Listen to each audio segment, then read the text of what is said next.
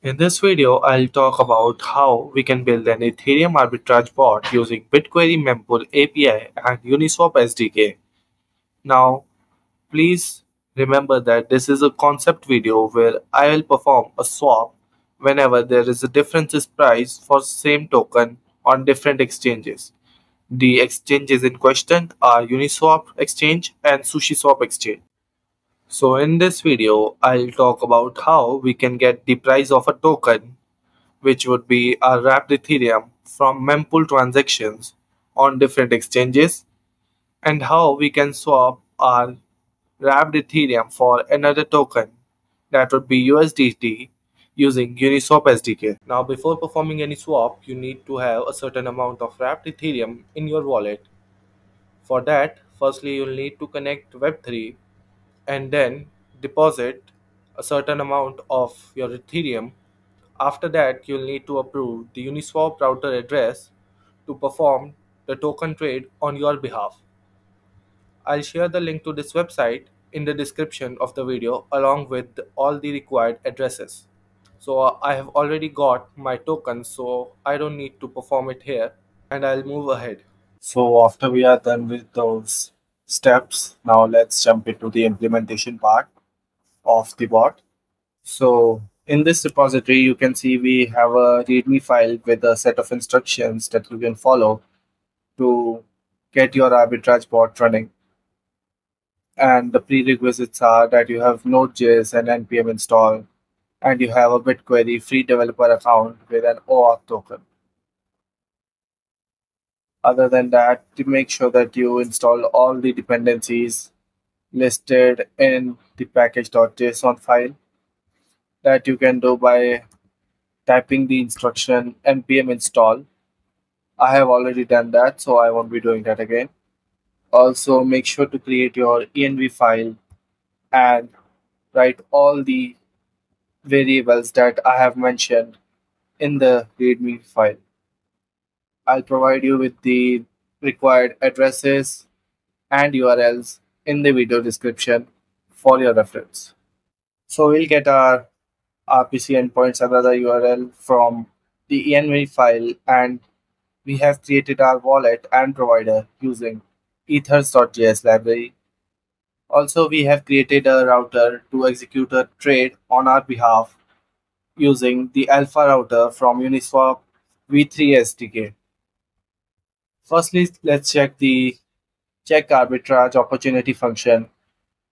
So what we'll do is we'll call two functions over here that are Uniswap trade, get Uniswap trades, and get Sushiswap trades, which will return a list of trades that occurred on Uniswap and Sushiswap respectively.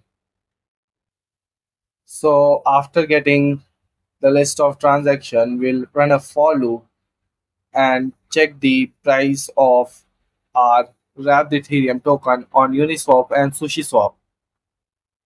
And this is the logic which is our strategy for arbitrage bot.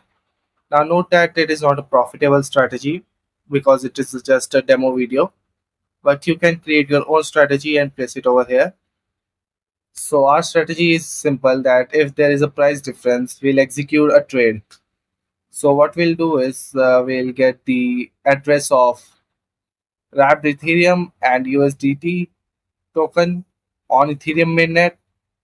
This is our amount in, and what we'll do is we'll execute Uniswap trade and Sushiswap trade simultaneously. So the logic for Uniswap trade is we are going to use the router that we have declared earlier to create a route for trade, and on that route we'll send this transaction, after which we'll get a transaction response which we might console log later for seeing what are the results. And so let's run this now. So what you need to do is you need to type npm run start for running the script of arbitrage bot, and you can see we have results from the Bitquery APIs.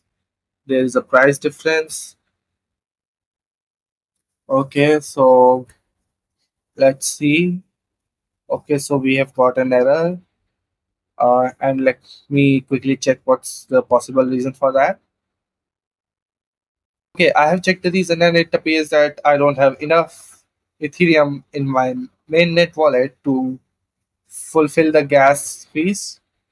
So that's why the transaction has failed and given an revert error.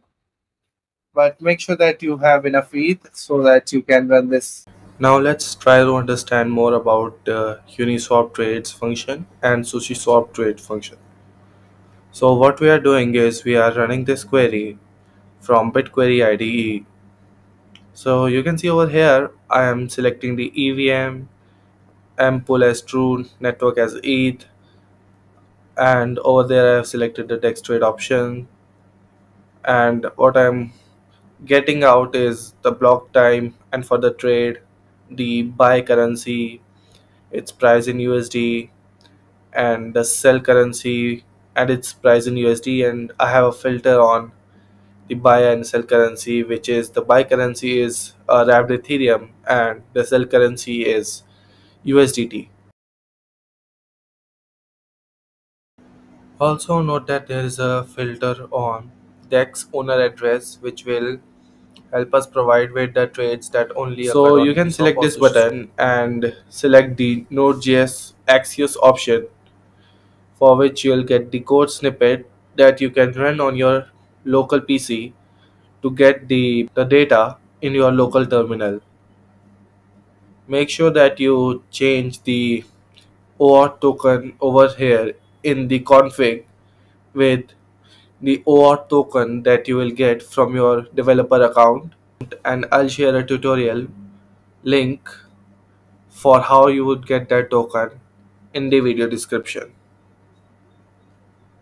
So this is for Uniswap trades and this one is for